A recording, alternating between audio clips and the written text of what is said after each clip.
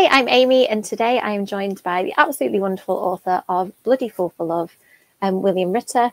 As soon as I started reading this book, I was like, I need to find a way to get hold of this author because it is so good. I was desperate to talk about it. So thank you for joining us. Thank you so much for having me. It's delightful to be here. I'm really excited to chat Buffy books with you. But first, can you tell us a little bit about this Buffy book, which is so exciting you got to write it, your Buffy book? Oh, and it's right there. My copy back here. So Bloody Fool for Love, I got a chance to play with Spike primarily, as well as Drusilla and Darla in it's sort of in their prime, back when they were still running around the world being awful monsters. So this takes place just after Angel has left the group, for those who are Buffy fans and know the basic storyline. He's gotten his soul back and run off and become a softie, and the three of them are still causing mayhem, as eventually they'll sort of drift apart and they'll bump into each other again once or twice before eventually meeting 100 years later in Sunnydale. So this is a story in which Spike gets to sort of prove his love for Drusilla, as he's often constantly trying to do. And he does so in the most bumbling, terrible ways that Spike often does. He gets to be cool and tough in the ways that we're used to seeing, and also absolutely Spike tripping over flower pots and making a mess of it along the way. So it's a turn of the century caper. He eventually ends up on a big old heist, fighting with monsters and things in Victorian London. I love that. It did feel very Spike, like very accidental. Like every bit of the plot is just he falls into this situation. Okay, I'll deal with this one. Oh, and another one. Did you come up with a title? Because I love it. It was awesome. We bounced a big handful of titles. I'm terrible with names because I take them too seriously and I want them to be perfect. So I had probably 20 different titles at one point. That one ultimately was an homage, of course, to the episode "Fool for Love," which is where most of the source material comes from, and then just that little touch of Spike's voice in it as well. I'm happy with that. I think ultimately Brittany Rubiano, who's my editor, was the final choice to say, no, stop changing your mind. This one was good. Let's stick with this one. Yeah, that was the same as me and my agent. I had these all like convoluted things to try and capture everything about the book in this one title, and she just went, why not Mina and the? I was like, okay, yeah, let's do that. Yeah, done. Lock it in. I wasn't sure Disney would be all right with bloody in the title, but apparently we don't care about swears in England. It's only swears in America that matter. Yeah, I mean, I think the nice thing with bloody is it's just got that playful vampire element, so you probably get away with it. Like if my son said bloody, I'd be like, nope. But right. Yes. But you know, on the cover of a book, I think has a little like nod, and we know that Spike talks that way, so it's fine. When I show him Buffy, I'll prep him that you kind of watch Spike, but don't talk or behave like him. I had a delightful conversation. One of my dear friends was a professor at the U of O named Ben Saunders. Grew up in England, and he's been living here for years, but still has very pronounced accent. He's still very proud of his heritage. Welsh, really originally. And so when I was going over the book, I got notes back. The copy edits were saying, oh, you can't use this word. You can't use you can't call somebody a bugger. That's a reference to sodomy. And I said, well, not like, I mean, yeah, technically, but no, like this is common enough, right? And so I checked in with Ben, and this is a college professor. He's decorated. He's done all kinds of interviews for television and things. He's a very important man. And so rather than talking to him about important literature, it was, here are all the swears that I've got. Tell me, like he's like, oh, my mother called me bugger all the time. I think we're good with that one. Things like that. So it was fun talking British swears with original sources. Yeah, you're like James Masters in that regard, because I didn't realize that he wasn't British until I got the Buffy game, which I don't know whether you've played that, Chaos Bleeds. And they showed an interview with him as additional material. And I was like, hang on, that's an American accent. And I watched Why is he doing an American accent for this? How weird. And I managed to meet him. I say managed to meet him. I've met him about 10 times. Let's not spend too much time on that. I did say when I met him, I couldn't believe how good his accent was. So he gave me a little bit of the British accent when I met him, and I just tried not to melt into a puddle. He's awesome. And you did that really well, because I had the same problem of setting my book in America. I was like, I really need to make sure that I don't mess this up. So I got people to read it. But there weren't any bits where I went, that's not British. Like, that's not Spike. You did that really well. Thank you. I appreciate that. And I would tell you to, I'd be honest. So how did it happen? I asked Kendra Blake the same question when she got to write in Every Generation. Not at all jealous of you. If the Disney Hyperion are watching this, I I'm very interested. But yeah, so how did it happen for you? Because Kendara, I think, said that she was about to have a break and she was ready for the first break in like 5 years. They asked her to write a Buffy book and she was like, okay, no break. I'm just going to write a Buffy book. Yeah, and oh my gosh, she killed it. It's such an amazing one. Yeah. Every Generation was so good. She clearly got the feel of what Buffy is, and then her new characters are a delightful addition. Mine yeah, came about yeah. just a weird. So publishing is a small world that once you've sort of gotten in and you start to know a couple of people, you find it that like that person that I just met is also connected to this other person. It's actually a very small world, which is both good and bad. I mean, if you make somebody angry, then you're likely to wind up making enemies in multiple places all at once. And just the same, if you're a good person, it turns out that comes around in good ways. But there was a woman working for Algonquin Young Readers, who's been my publisher for almost all of my books except for Bloody Fool. And her name is Hannah Ullman, and she was just an intern, I think, for a little while when Jacoby first came out, and then wound up working for Disney Hyperion when they were starting to look for authors for these works. And so Jacoby is a series set turn of the century. There's a lot of paranormal elements to it. It's about a detective that can see supernatural mythological creatures, and sort of his assistant tells the story. And so this idea of like capers and zaniness and paranormal stuff happening in a vaguely Victorian setting, although mine was the US, fit pretty nicely. And she, I don't know if she had been aware that I'm a Buffy fan already or not, or if she'd seen any of my interactions online, but said, you came to mind for this one. Is this something you'd be interested in doing? And so I got a very cryptic email. This was right around when the pandemic was starting. Things were weird anyway. We got this very cryptic email saying, hey, if you're interested, I literally can't tell you anything about it, but it might or might not be something about a certain vampire show that we're looking for some IP work. And me, I'm like, the only vampire show that I would care for it to be would be Buffy. And if it were Buffy, I would want it to be either a Giles or a Spike story. I think that would be fun. That is so cool. Oh my God, Anthony Head is you got the right one though. Like, can you imagine if they'd gone, okay, you can do Buffy, but it's the character you like the least. Like, right, yes. It's a Riley story, but like, oh, I'll pass. I'm sorry. Yeah, I think I'd still do it actually. Right, yeah. That's fair. I wouldn't be as excited. Suffer a lot. How about that? We'll write this story and he will fall down.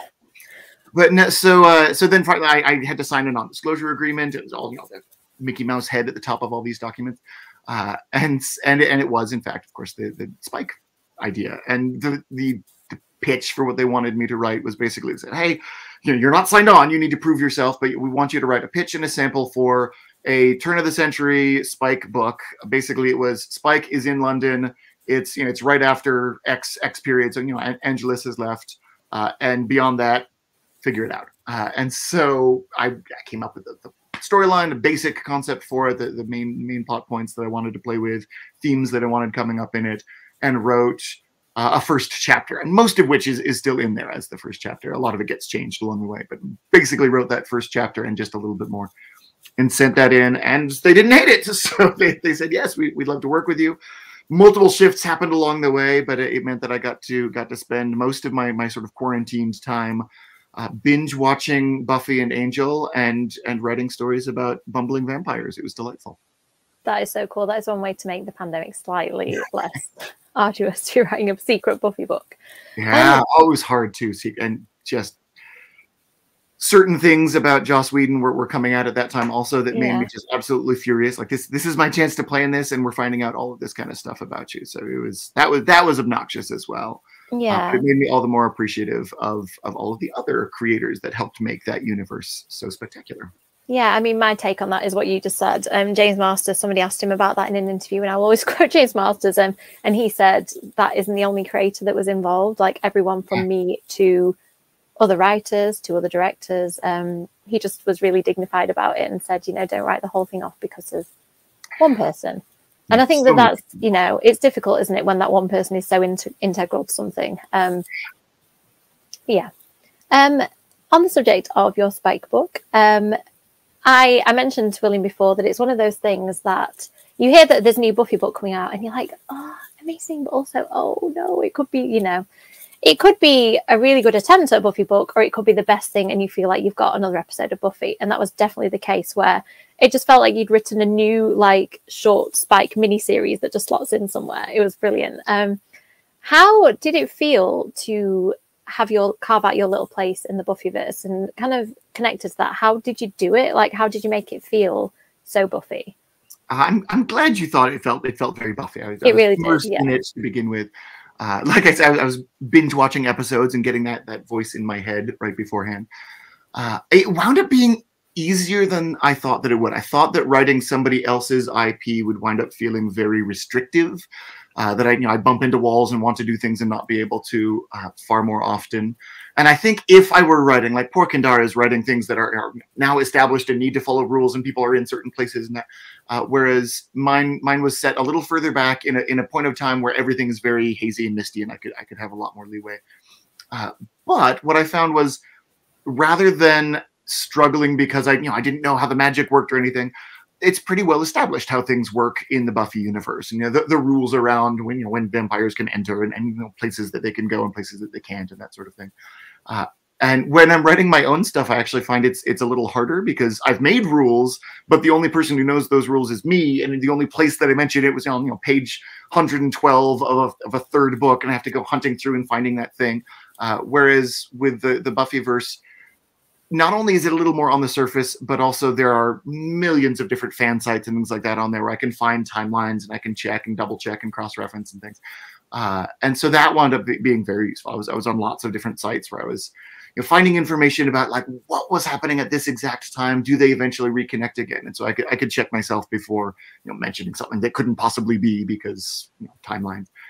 So that actually wound up being easier than I thought that it would be. I did run into the sort of the tough decision of content, that the Buffyverse obviously has a lot of blood in it. There's a lot of, these are monsters. They mean to be monsters. They intend to be the bad guys. They don't want to be the good guys. But of course, they are the main characters of this story. So you don't want them to be entirely bad for this story. So I ran into the mix of, do I show these, the grisly murders and Spike looking up with blood dripping down his face kind of stuff? Do I mention? And so I wound up doing more of that in mention, and it was just sort of this sort of, it's happening just off frame. The camera's going to pan over here a little bit and focus on this other thing, and going back and forth. I knew one way or another, if I put a lot of gore, a lot of that sort of the sex and the blood and the violence into it, I'd wind up with a little more complaints about, oh, this isn't appropriate. And if I leaned too far the other way and he wasn't, there wasn't any murders or anything, I'd get more complaints about that. Oh, he's too soft. He needs to be, because he's vicious during this time period. So it was tricky finding that balance in a way that felt satisfying to me. But ultimately, I hope I walked the line in a way that worked for everybody. You did. But mostly it was a joy to just jump into the world. Yeah, I can tell. I think you can tell when somebody really loves what they're writing and really knows it. And I think Spike's voice is so distinctive, and I could hear the lines being spoken by all the characters, which was amazing. And it was interesting to see Darla a little bit, because she's one in the Buffyverse that I could have, in Buffy, I probably could have taken a little left her, but then in Angel, you got to know her a little bit more. And I think that you did that well, that you gave all of them depth. And Drusilla as well can be a bit of an odd one. I love her, but I know some people find her a bit odd, because she is. And I liked the fact that, without giving too much away, it felt like you explained a few things in Buffy that I'd always been curious about. You got to did you get to make those things up? Or I did. I wasn't sure if they were going to pull me back on it.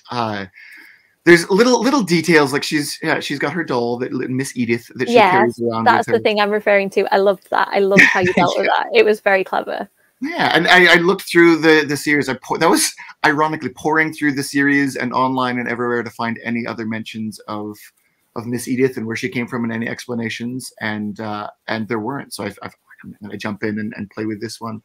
And there were things. Every once I'd send something back and I'd get feedback saying, "Oh no, you can't do this." No pushback on that one. I was happy to play with her.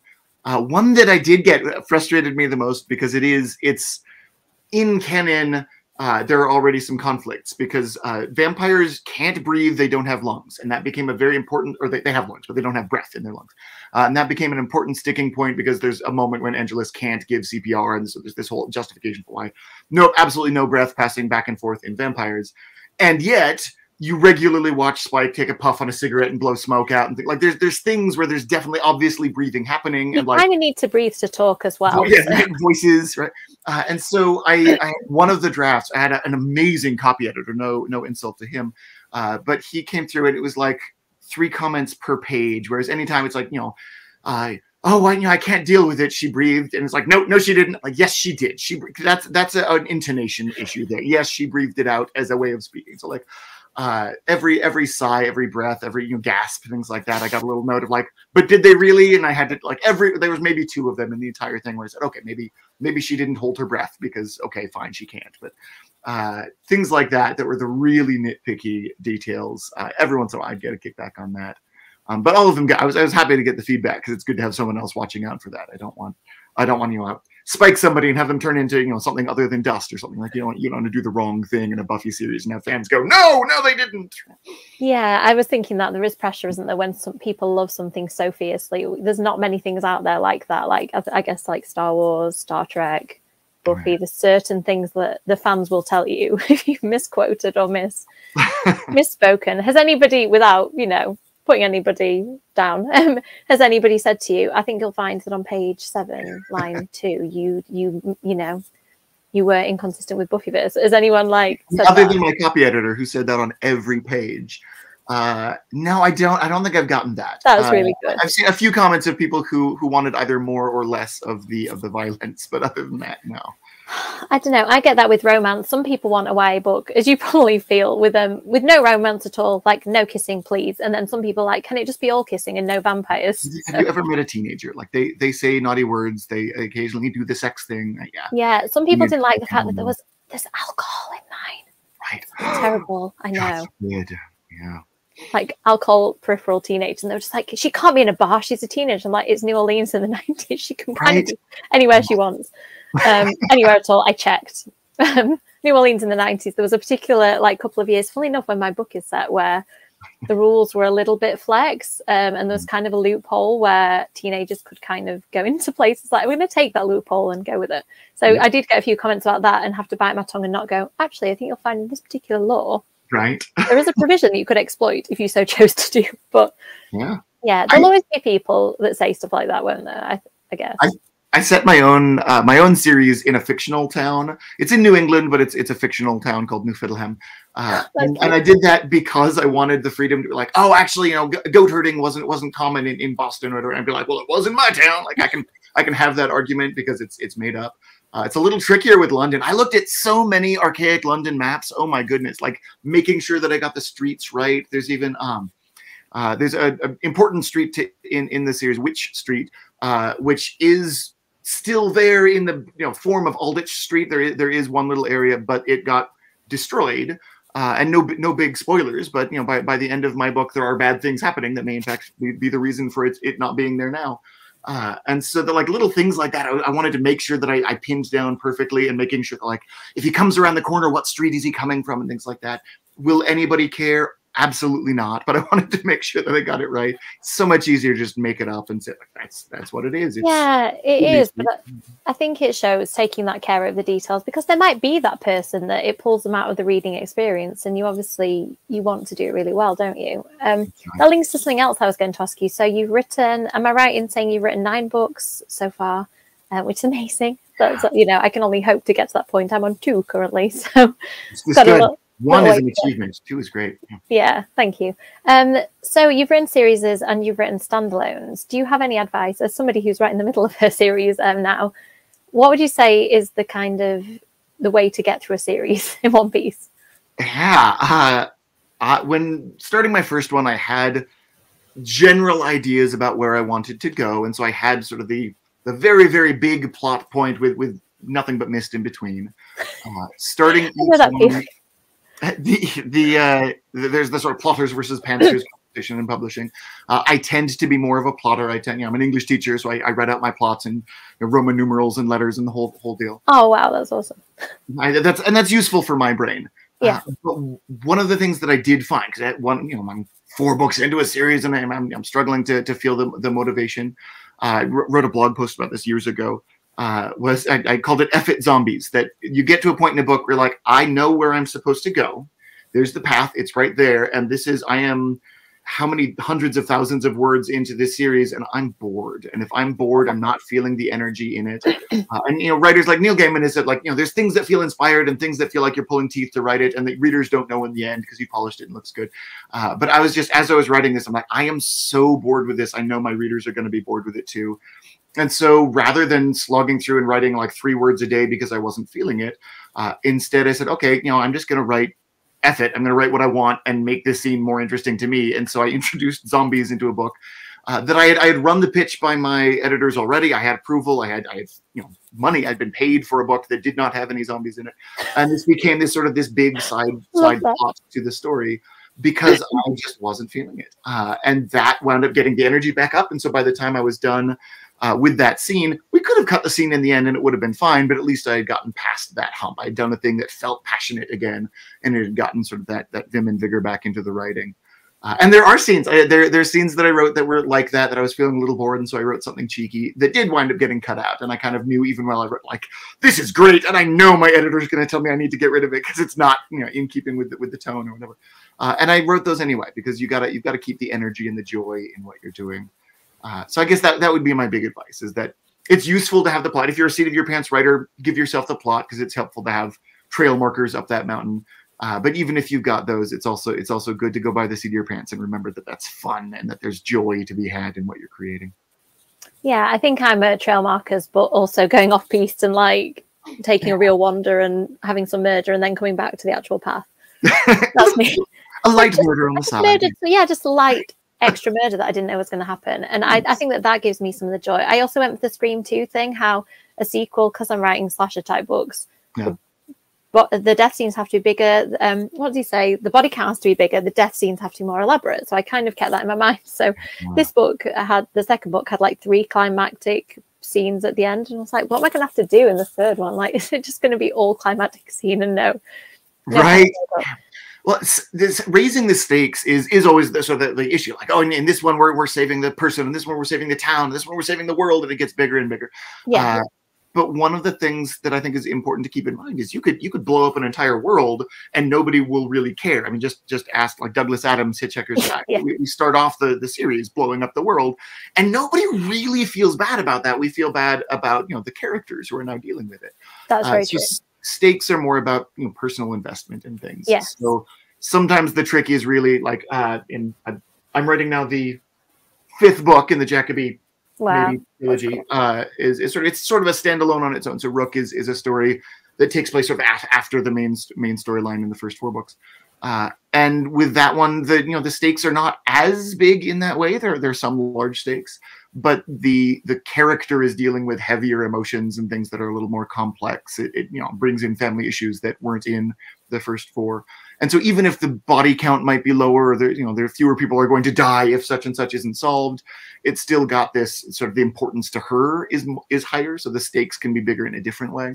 Yeah, that's a really good point, actually. I sometimes do get a bit fixated, I think, on the big and bloody things, because that's they're the key plot points that the book is hinged on.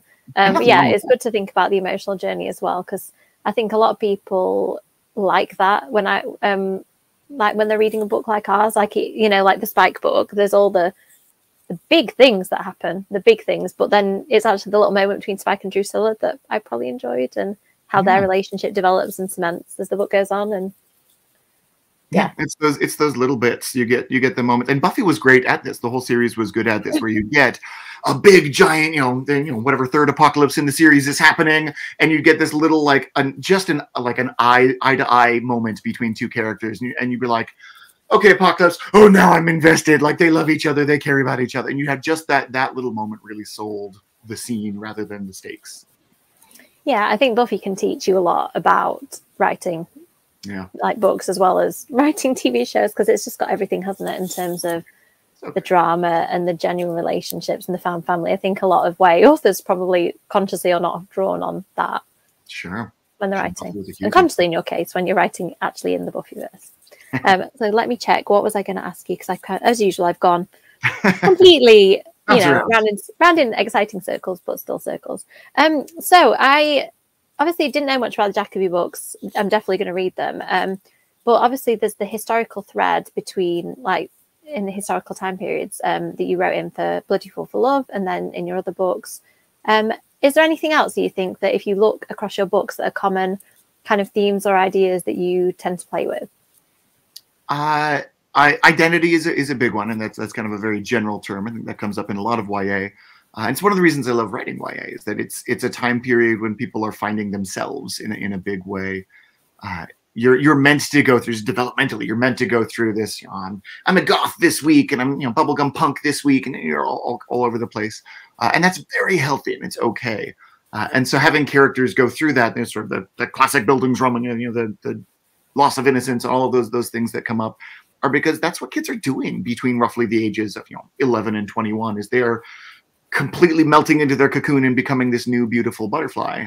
And so I like that. I like the idea of characters exploring who they are and trying to find, feeling like they know who they are and then being wrong and being willing to adjust and be something slightly different. And so that definitely comes up in a lot of my stories. With Jacoby, a lot of it was about the self-confidence of the narrator. Her name is Abigail Rook, and so she's wanting to be this adventurer, and she's living at a time when women are being told, you need a man to cross the street, you need somebody else to even just function in society. Whereas she looks at people who are in the world like Nellie Bly and like the real explorers in the world who are awesome and doing cool things. And she's like, I want to be that. I want to be like my dad and discover new things. I want to be cool. I don't want to care about titles and things like my mother does. And so she goes off and goes on this adventure. So a lot of it is about her building her confidence to find who it is that she is.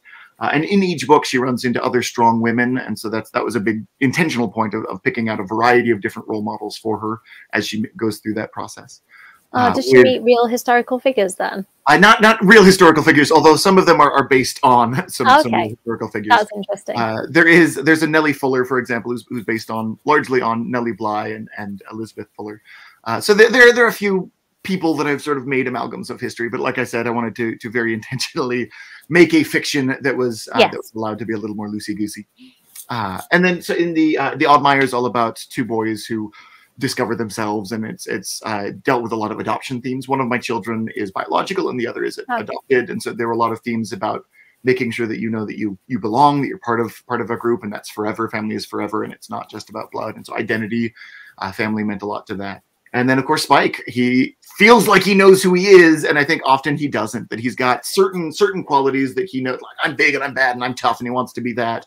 And we as the reader and as the viewer know that also you are a giant Romeo softie, like you're romantic, and that's a part of who you are, even if you don't realize that that's who you are. And also you are this sort of oddly like loyal, like you've got these qualities that you try to pretend that you don't have. And so he's trying to play a part that he thinks he's supposed to be, even though he's not really doing it right. And so the things like being there for Drusilla, he thinks he needs to be the strong guy when really he needs to just be the person who cares about her.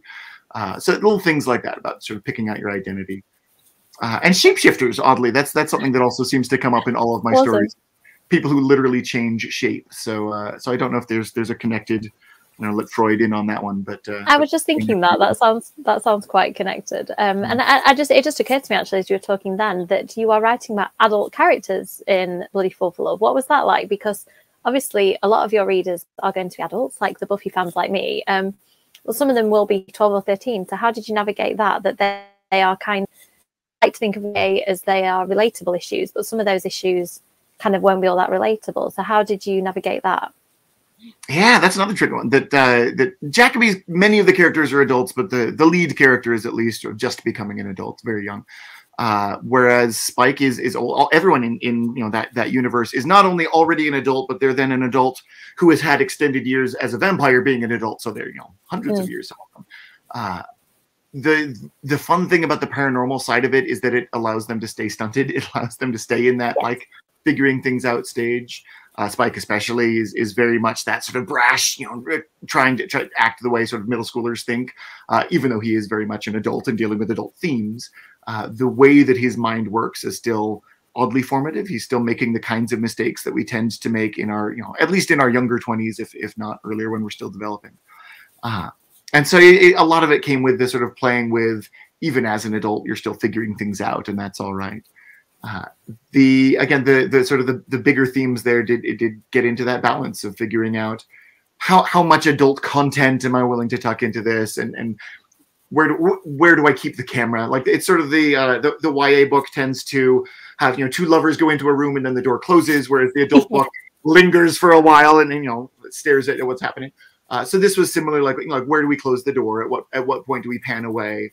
And so those kind of questions came in a little more than necessarily their age or what exactly they're doing. They're still up to the bad stuff, but we're gonna watch them as they do the fun stuff, and we'll just mention that they do the bad stuff.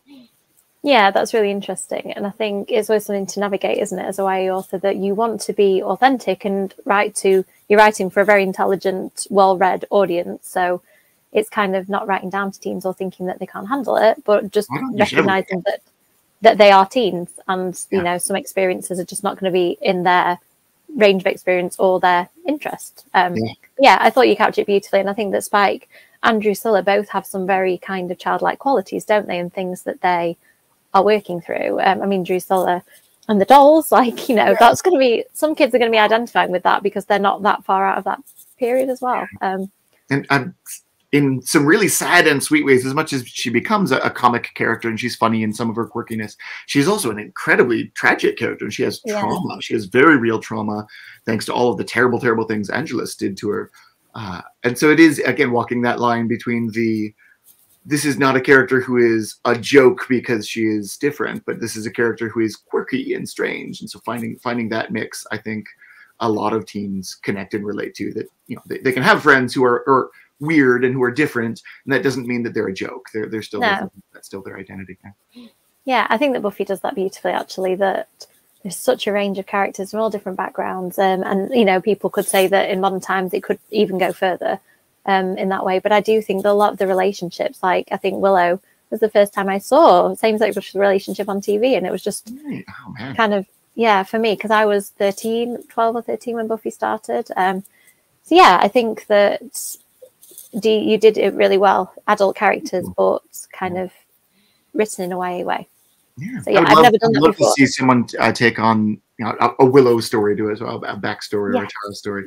I would love to see that. I would love to see that. I think I'm not the right voice for that book. I want someone else to take it on. But yeah, absolutely. I think the two of them were instrumental in sort of showing the world also that you can do this on TV. It paved the way for a lot of modern TV where now it's not a thing, like whatever, they just happen to have a relationship. That's not the story. Here's the story over here. And I think Buffy in a big way paved the way for that. A little clunky sometimes, of course, because they're doing new things. But yeah, absolutely. I'd love to see more of their story explored. So whose story would you like to write apart from Spike's? I know you mentioned Giles earlier. Would he be the one that you'd like to do something? I would have fun with a Giles. Yeah, because we jump into to the Giles that we know when he's older. He's the old man, and I'm looking back at it now, and I think Anthony Head was younger than I am when he started. Yeah, I know. I did think that the last time I watched Buffy, I was like, Giles is now the age-appropriate character for me. He's a good-looking young man. What are you talking about? Right? But so I would love to see some of sort of his backstory. I'd love to see, you know, him when he's still early training. Like, obviously he knows a lot about this world. He's done a lot of research into the monsters, and he's researched these books, but also he's not inexperienced. He knows how to train Buffy to be a fighter also. And so I'd love to see some of that backstory. I think would be a hoot to play with. I mean, there's so many characters that I would, like I said, like Tara's a good example. I'd love to see her story, but I'm not the right person to write it. So there's all kinds of. Is there going to be a Tara story? I think I might have seen one. I mean, I've again, sort of like the TV reboot. I've heard rumors and not. This isn't even me being cagey. I know nothing. I've not seen anything conclusive at this point. I would love to know more. Yeah, I don't know if somebody tagged me in like a Tara cover, but I might be wrong. I think that could be one of the Disney ones that's coming, maybe. Oh, I'd love to see that. I'd love to see that one. Yeah, I think Giles, because he's got that kind of Ripper bit where he just went completely off the rails, and then you've got the kind of young Watcher Giles, like how those two Giles is going to be the one. I think that you could go through his whole journey, couldn't you? Yeah, absolutely. Yeah, there's all kinds of story there. There's anchor points. There's things that had to happen in his history. Yeah. But the rest again is very sort of in the fog, and I'd love to see that. Yeah, me too. Well, let's manifest this one. I feel like that could be something that you'll be very good at. You're very good at the English side of it, so don't anybody watching this be dissuaded. You can do the English voice spot on.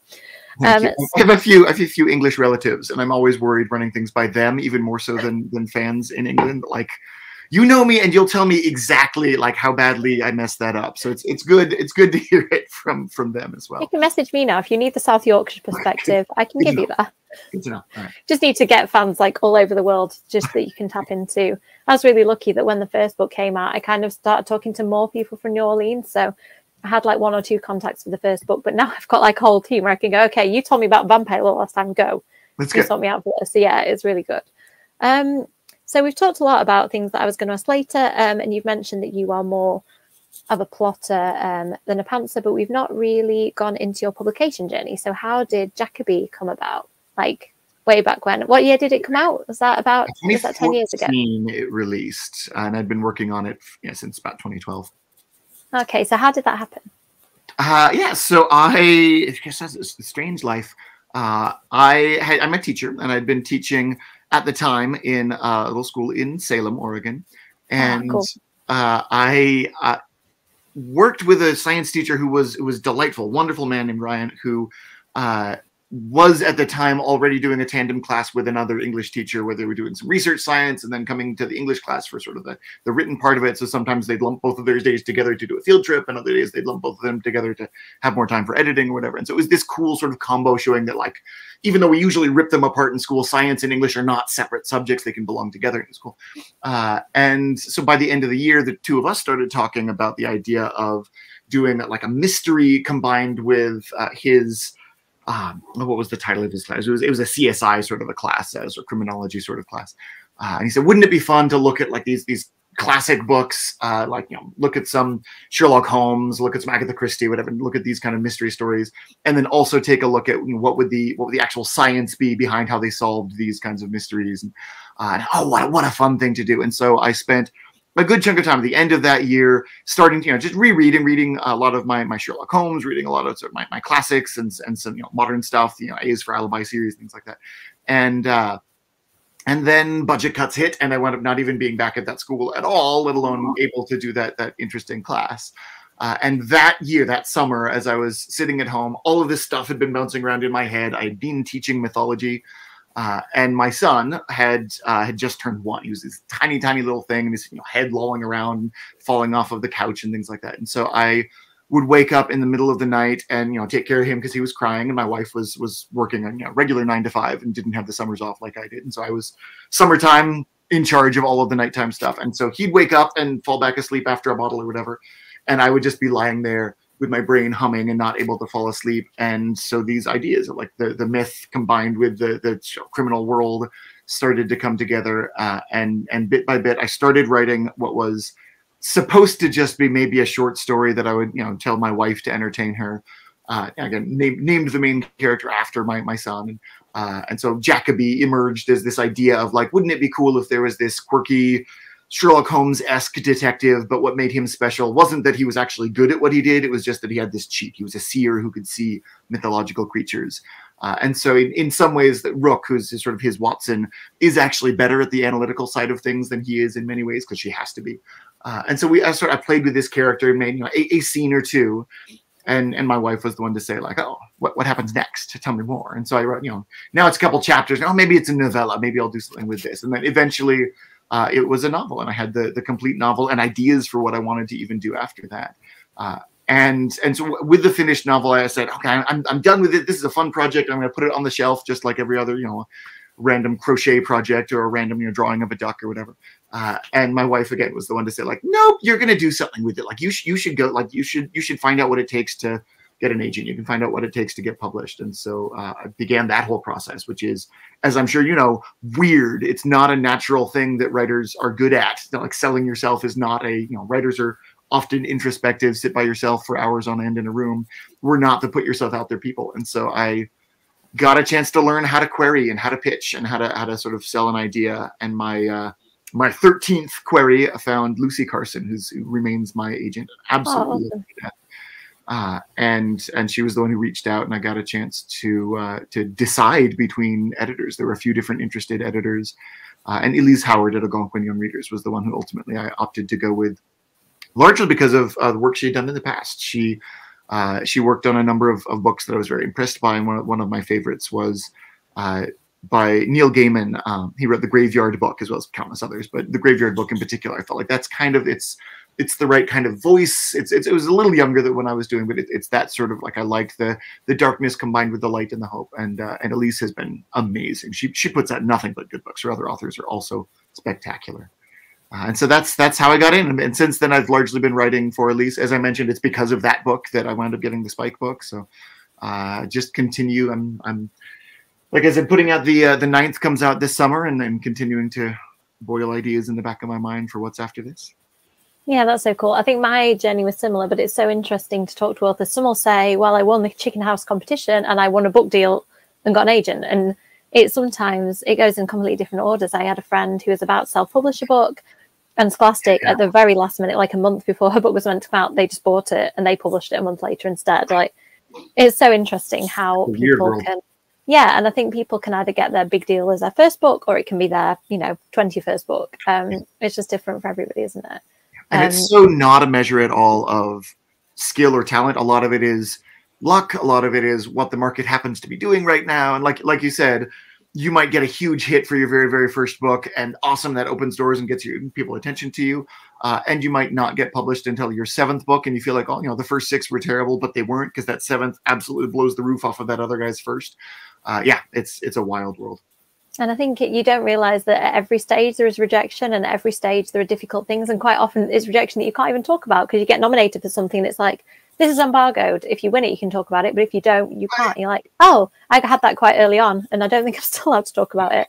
Yeah. Didn't obviously win it, so can't talk about it.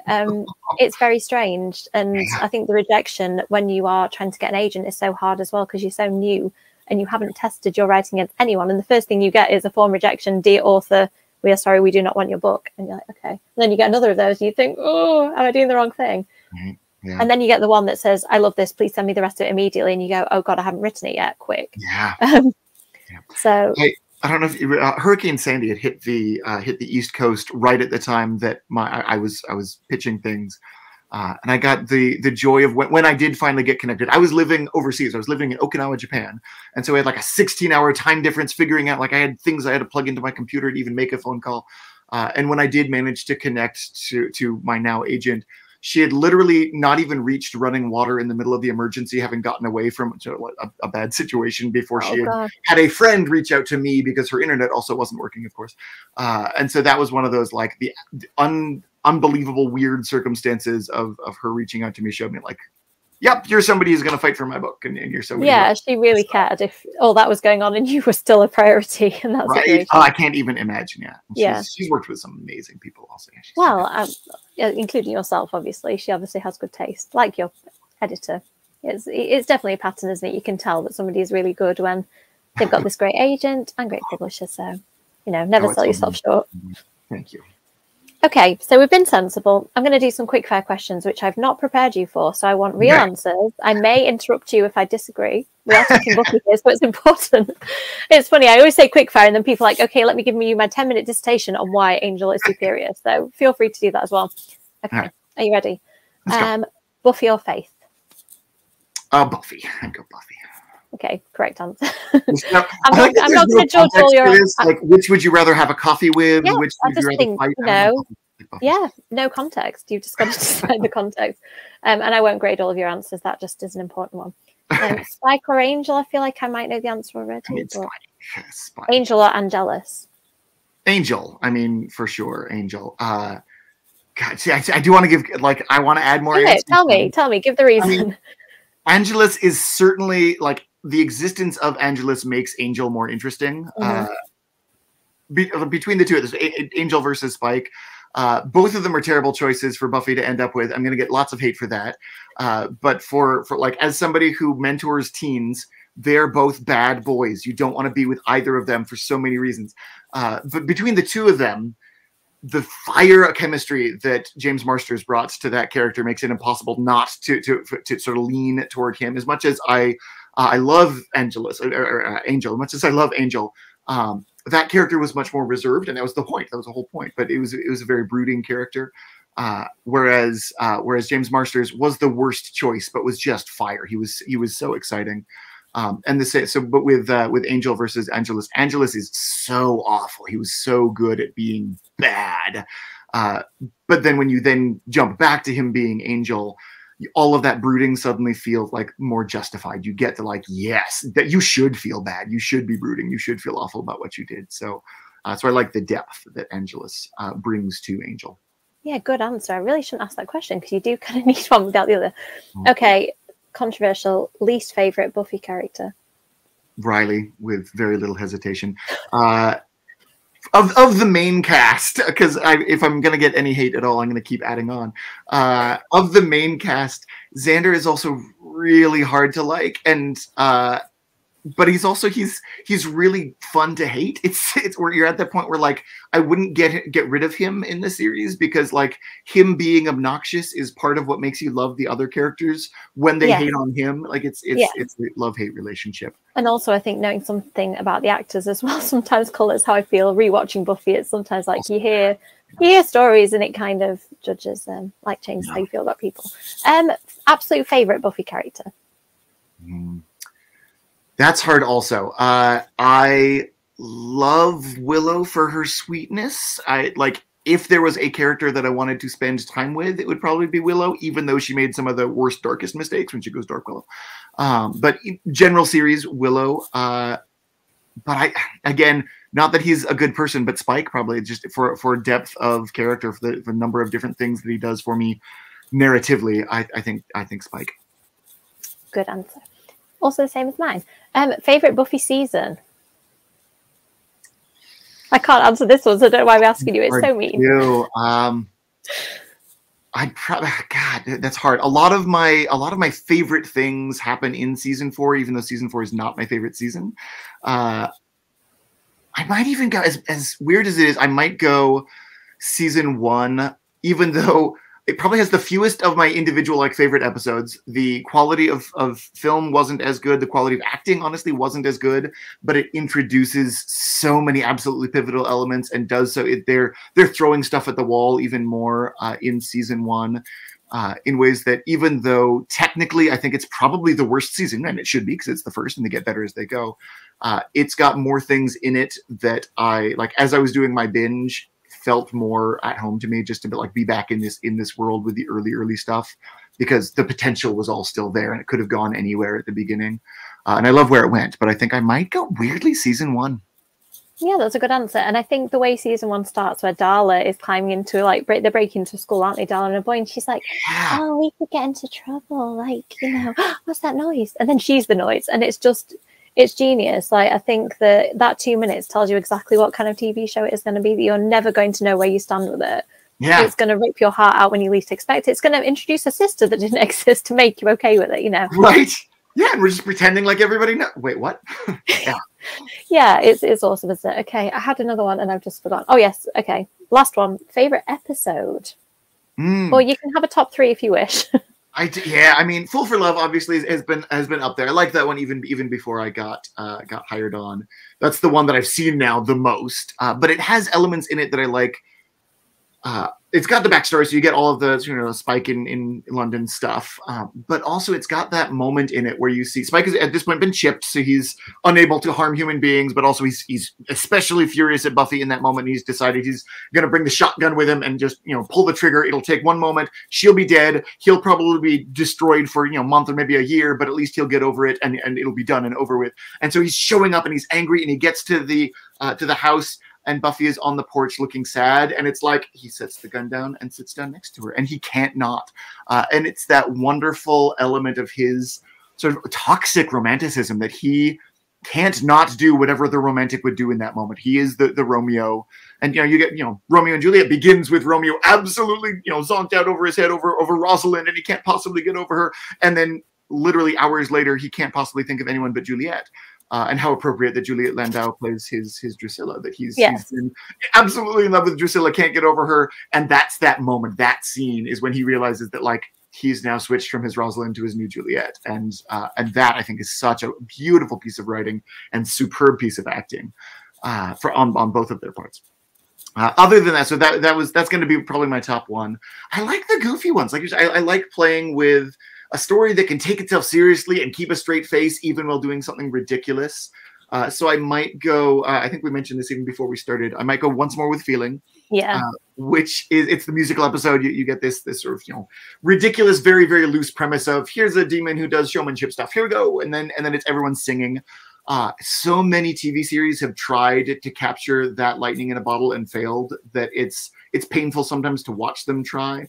I love the series Lucifer, beautiful series, and they tried to do their Once More with Feeling episode, and it was just like, oh dear lamb, no, like you can't pull this off the same way. I've never seen one where it's actually added something emotionally and given a richness, like without spoiling it too much. The bit where Buffy kind of has been holding stuff back and then just bears her soul in front of all the friends because she can't not sing about her feelings. Like it's chilling. When I was at uni in my last year, it was really difficult. Like my husband had gone to work about this time, so I kind of felt a bit on my own. And I watched that episode like probably once a week just to kind of make me feel better. And I rewatched Buffy probably 5 times that year. And sometimes I did a Spike rewatch where I just watched Spike episodes, or I watched it chronologically from the beginning. And I don't know, it's just, I think you're really lucky to be part of this because Buffy is just such an important thing to so many people. Like it's not just a disposable thing, like it's a part of people's childhood and people's teenage years and adulthood in my case, as you can, you know, see from the Buffy area. It was a shelf. It's kind of just become, it's going to be a Buffy room at some point. Buffy wall. It's a Buffy room. Yeah, the stuff in the loft, which, wing. like I have a Buffy chess set and Buffy board games and things. I think I even have like a Buffy kind of like role-playing game, which I haven't looked at for a long time, but it's all up there. Love it. So I'm going to kind of wrap it up there. I just realised this might be one of the longest interviews I've ever done, but I don't think I've ever talked to as many people. Maybe you and Kendara are on a level, people who love Buffy as much as I do. So it's really lovely that I don't begrudge you to the least. And that is saying something that you've got to write these books because you obviously really care and it shows in the books. Thank you for that. And thank you for coming on. So I hope everybody has enjoyed that as much as I have. I knew I'd love talking to you about Buffy and about your books. I do hope, like me, that you're going to immediately buy all the other William Ritter books because Jacoby sounds amazing as well. And just hearing about the fact that you obviously work with teenagers and know a lot about what you're talking about kind of makes it even more important to read these books. So let's do that. So thank you everyone for watching. Thank you, William, again for joining us. Hopefully you will stay with me for future episodes. I've got lots more vampire involved people. I don't know how I keep doing this, getting all these great vampire authors wanting to come and talk to me. But I do have an interview lined up with the author of In Nightfall. Suzanne Young is coming on soon. So stay tuned for that in the near future. So thanks everyone for watching. Thanks, William. Thanks for having me. See you next time. Thank you. Bye.